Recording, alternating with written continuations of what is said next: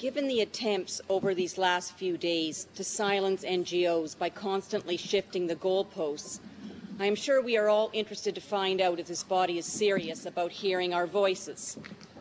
This preparatory committee has finally put its cards on the table with the public release of the draft outcome document. The paragraphs which now have been touched upon include the following: accusations that Israel is guilty of apartheid, crimes against humanity and genocide, allegations that Palestinians are victims of Israeli racism, the accusation that Zionism is racism by referring to a racially based law of return, claims of a right of return that would end the Jewishness of the State of Israel, and an effort to end Israeli sovereignty over Jerusalem. Addressing the burning UN human rights issue of clustering, there are at least 6 paragraphs in a single section condemning Israel. Since there are actually no paragraphs condemning racism by any other country, there is no clustering problem in that regard.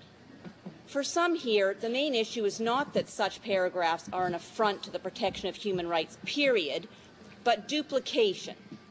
From that frame of reference, I note that paragraph 57 in section 1 condemning Israel is identical to paragraph 11 in section 4.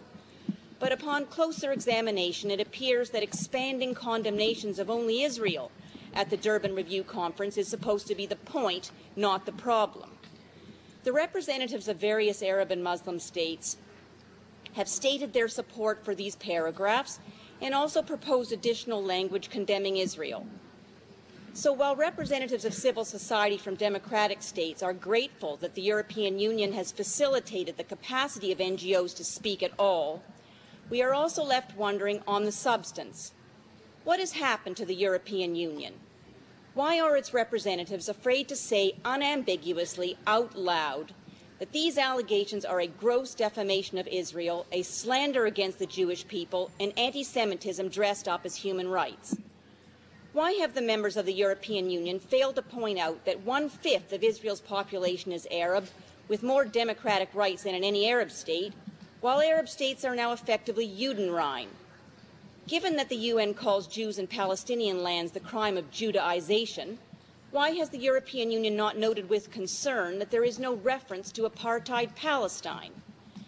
It is not surprising that the human rights abusers are engaged in this exercise. The real surprise and embarrassment is to watch the members of the European Union sit here and commence a conversation, a diplomatic dialogue, for and against contemporary forms of anti-Semitism, for and against Zionism, for and against freedom of expression, for and against the effort to defeat terrorism.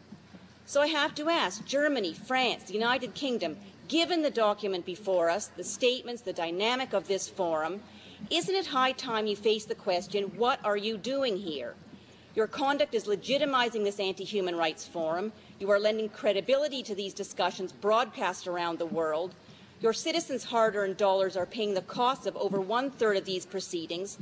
You fear refusing consensus since you don't have the numbers to prevail if you did, which means the outcome is certain to be worse for human rights protection than when you began. You ought to be ashamed of yourselves.